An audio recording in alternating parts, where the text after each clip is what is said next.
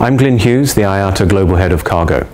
In 2014, IATA launched the CEIV Farmer program to demonstrate the industry's commitment to the handling and transportation quality of such a sensitive commodity.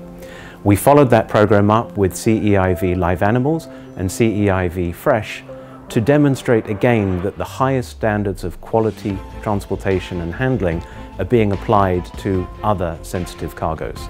Turkish Cargo have to be congratulated as being the first carrier in Europe to achieve the CEIV Live Animal certification and the first carrier anywhere in the world to achieve the full set of 3 CEIV certifications.